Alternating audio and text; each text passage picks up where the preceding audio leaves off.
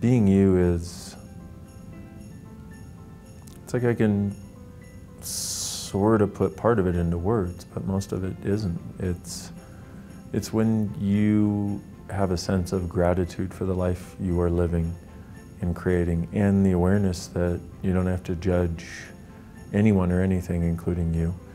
You don't have to judge your past choices.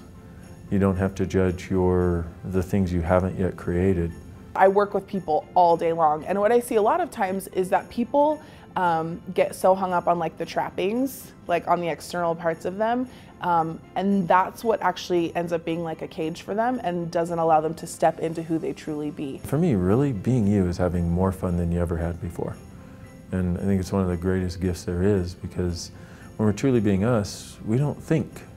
We don't think about what we're choosing, we just choose. We don't think about what we've done, we just have experiences we've had.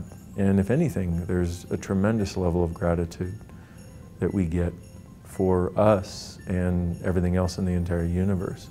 It's about acknowledging who your body or the trappings or whatever those quirks in your personality, and still being okay with it and being in total allowance and holding space for yourself to still just show up. Well, I think we talk so much about showing up for other people, and really it starts with us. It's a simple way to say it's just you with no judgment.